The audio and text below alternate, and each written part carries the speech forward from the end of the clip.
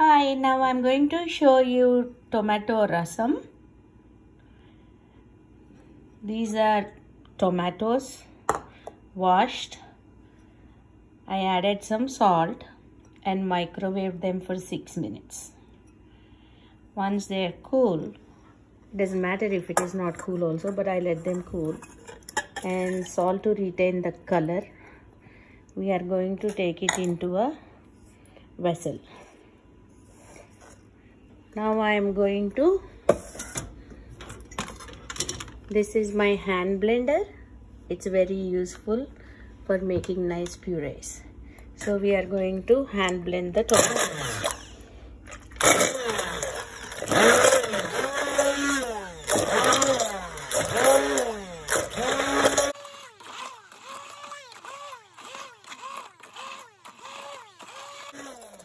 So from blending it with a hand blender, you don't get any tomato peel. It nicely gets smooshed up, and there's nothing that goes waste in here.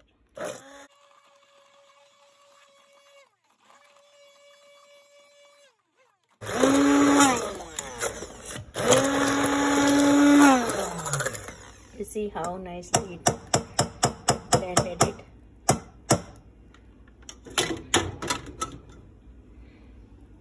Now I am going to put some turmeric. I tend to use a lot of turmeric as it is good for health. And nowadays we are even getting organic turmeric in any store. And then you add salt. Rasam does take a lot of salt. I don't know why.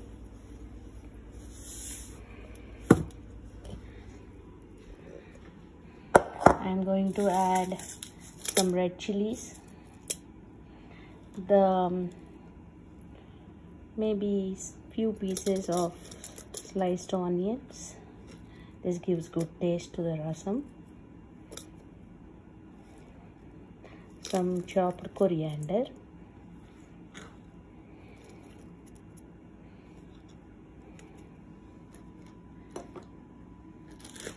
Very little, maybe quarter teaspoon of ginger garlic paste.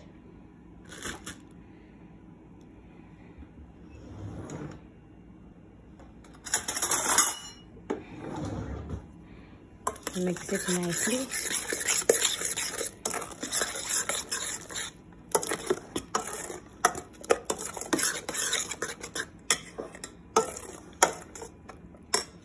I'm adding tamarind paste, not so much, little bit should be enough. You can avoid if you want to.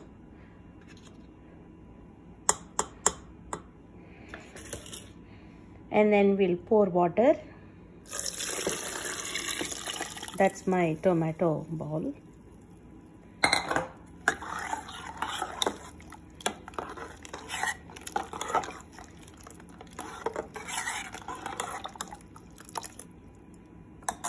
I'm adding more water because I have around 8 tomatoes. If you want to make less, cut it into half. That makes enough for 2 to 3 people, but this will go for at least 8 people. It can stay in the fridge for 3 to 4 days. The hand blender I showed you earlier is very useful for puree stuff. Even if the tomatoes were hot, you can usually use that.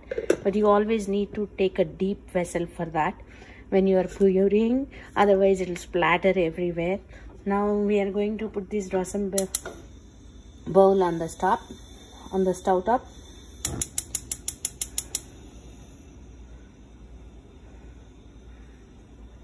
Now I am going to let it boil at least for 15 minutes on medium until it gets a good boiling, until it gets to the good boiling point.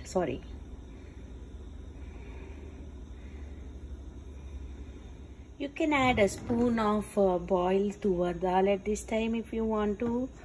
You can add grated carrot. It gives a great taste, and a little bit of more vegetables. And also for any boiling things like this, which could overflow from the bowl, you can place a spatula on top that prevents it from overflowing. Now once it comes to a boil after some time, at this point, like everything starts floating on the top, this is a rasam powder I found recently, spicy Telugu charu masala. It tastes good. If not, you can add MTR rasam powder. For this much rasam, I need at least, this is like 2 liters. I need at least 3 teaspoons. So based on how much rasam you are making, you can add the rasam powder. While adding the rasam powder, make sure the stove is on simmer.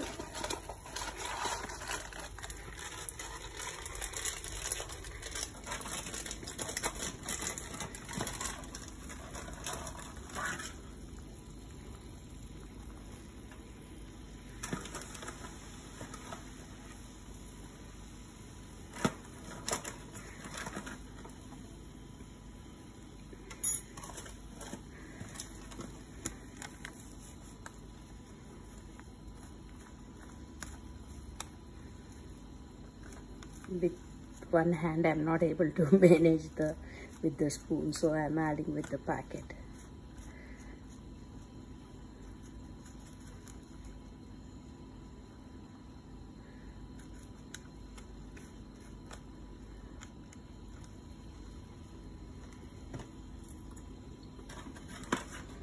You see on the top, nice red foam is forming and it smells really good at this point.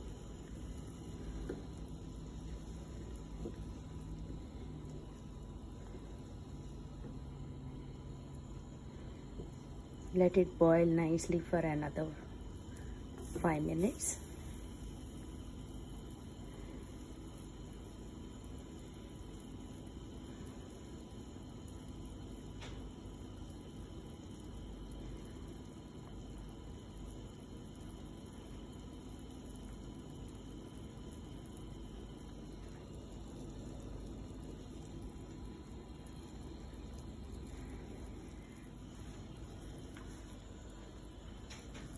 I'm going to add some more coriander at the end.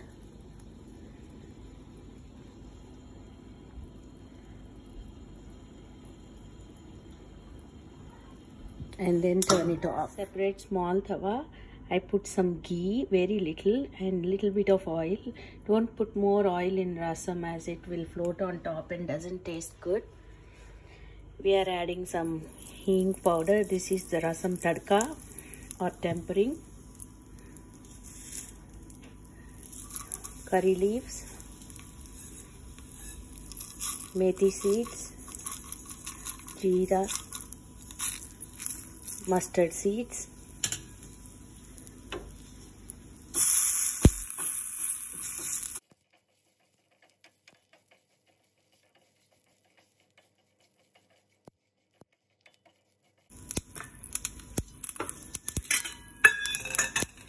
once the mustard seeds splatter, turn it off immediately and put it in the rasam powder, and make sure to place a lid immediately on the rasam. This stores all the flavor of the tempering in the rasam and gives it an extra taste. Just for a few seconds. Open the lid, give it a stir. It can be stored in the refrigerator 3 to 4 days. But when you are reheating it, make sure you take how much ever you want, not more than that. You keep reheating, it's not good. So when you are storing in the refrigerator, make sure the rasam is cool to the room temperature. Then you can place in a nice airtight lid box and put it in the fridge. Whenever you want to eat, you can heat some. You can drink it as a soup too. That's what my North Indian friends do. Thank you for watching. Bye bye.